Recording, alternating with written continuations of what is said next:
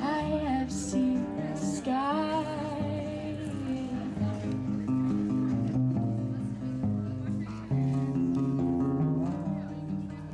I love my job. I really do. I give people rides on my pedicab. Most of the time they want to go to the clubs, restaurants, and hotels of downtown Austin. No matter where they want to go, I take them. Short rides, long rides, uphill, downhill, big people, little people, crazy people, drunks, no matter what. I don't care. I just keep going. Keep pedaling, keep spinning. Breathe and pedal, breathe and pedal. Just keep going, keep spinning.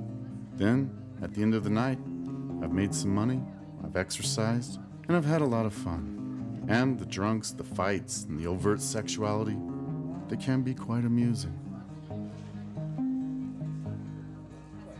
Give me one story.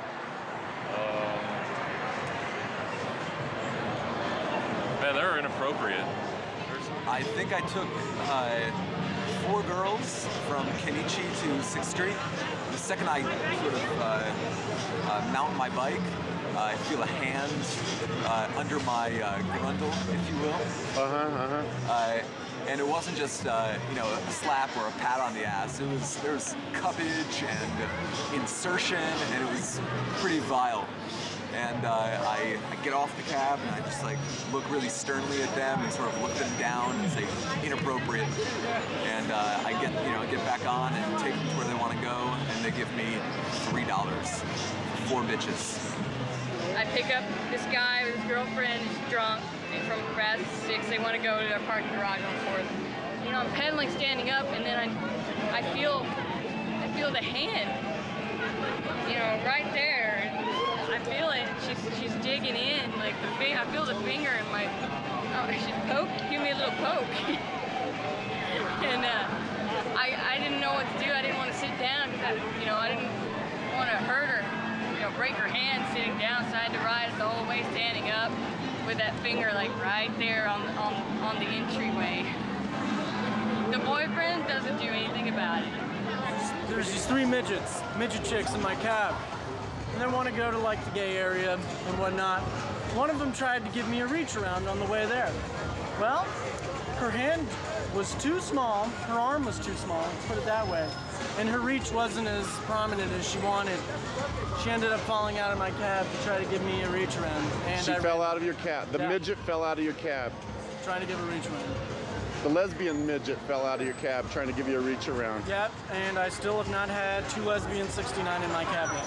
I gave this girl, and well, she picked me on lunch. She was like with her boyfriend or something. She picked me on lunch. She's like, I want her. I gave him a ride, and they like tipped me a reasonable amount, you know. And then she was like, all right.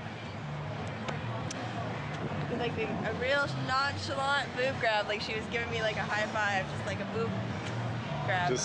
And off. Just grabbed you, huh? Just came up and was like, all right, right on the boob. Yeah, you know, I was once sprayed with breast milk. She's pulled her breast out and she squirts from like 2 feet away. She just sprays my face. Yeah. How was it? I was just kind of shocked. I didn't taste anything. It's kind of sprayed all over my face. I felt it. And she says, did you taste it? And I no. And she sprays me again. Just like squirts me in the face. Just hits me. Yeah, some of them are more, not X, because then you're going to immediately go to the sex end of it, but just stuff that I would prefer my grandma not hearing about in case this documentary makes it real big. I got paid to suck on a girl's nipple. I got a $50 bill, like that. She starts telling me, starts talking nasty to me as I'm driving her, and I'm like, oh, okay, this is kind of going where I kind of expected it would go. I dropped off at her house. She's like, are you going to come in? I go, sorry, baby. I don't fuck Republicans.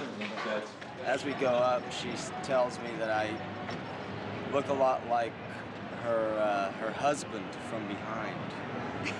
So we went on. I took her to her place at the Omni. She was staying at the Omni, and she asked me to come inside. So I had to say no.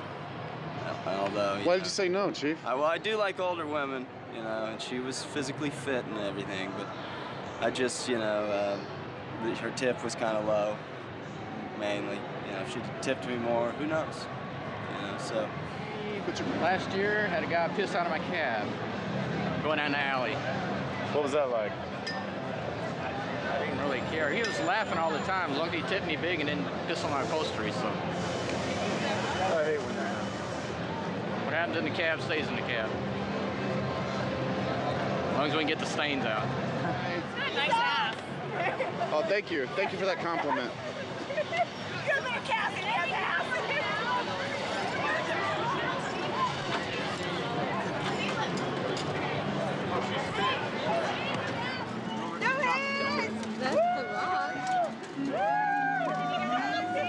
Pedicabbers get all the love.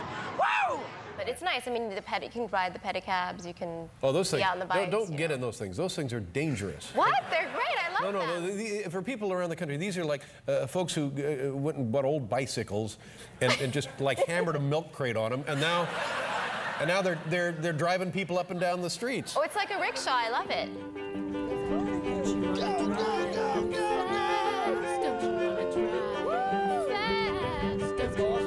There's money running on this. There's money. We don't let them first. We don't win. Don't you want to drive? Don't you want to drive fast? Don't you want to drive fast? Don't you want to ride? You guys and you gals that I work The pedicab community. with, like my peers, I've never met so much a community than in my whole life. Before I started pedicabbing, there was a lot of tragedy in my life, and I had insta-family, and I'll never forget that. I love pedicabbing because it's all, out here on the streets, it's me. I do it the way I do it, and yeah, I've got a boss that I pay some money to at the end of the night, but this is my style. I do this my way, and get a great workout. Got a great community of friends. I basically came to Austin in January of '06, and boom, got involved with pedicabbing, and I've had a badass community of friends ever since. So when I started pedicabbing, I did it because I was doing bicycle street races, and I thought those guys were badass, and I had respect for them. Wanted to be one of those guys, wanted to have that level of respect for myself, and I've gained it. I think what made us badass and what gave us the right to have that level of respect and display our own ego as somebody who's badass in any sort of way at all. The reason we're badass is because we'll take any ride for any amount of money. We work for tips. That's what makes you strong. That's what makes you badass. That's the culture, and that's what the spirit of pedicabbing is.